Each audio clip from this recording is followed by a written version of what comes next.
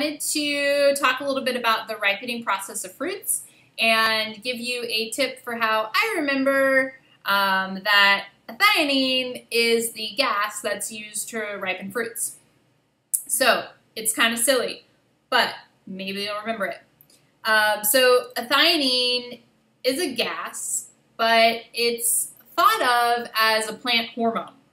So it is the plant hormone that basically is the aging hormone for plants.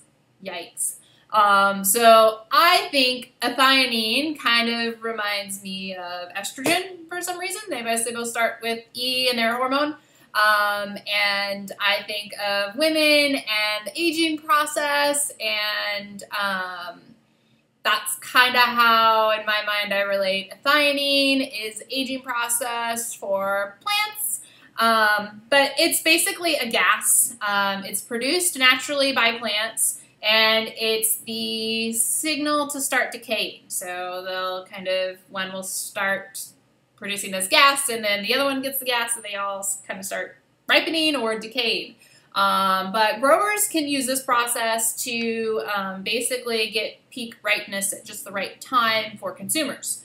So it is a very important thing to note for the food industry and the use of thiamine, and actually thiamine is temperature sensitive as well. So when you think about fruits and you want them to, you know, not age as fast, or if you want to preserve your beauty, we'll go stick them in the freezer.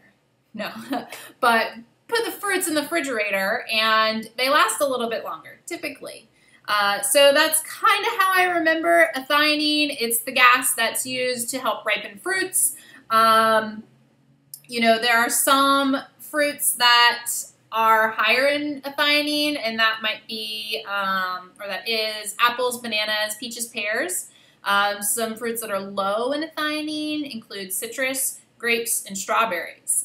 And then the last thing I wanted to point out, when we're kind of thinking of thiamine and it's temperature sensitive, there are some produce products that you do want to keep at room temperature. So maybe you have something in the fridge, you take it out, put it on the counter so that it's ripe a little bit better. But there's 4 things in particular: bananas, pears, tomatoes, and avocados, my favorite. Those items, typically you want to keep them on the counter.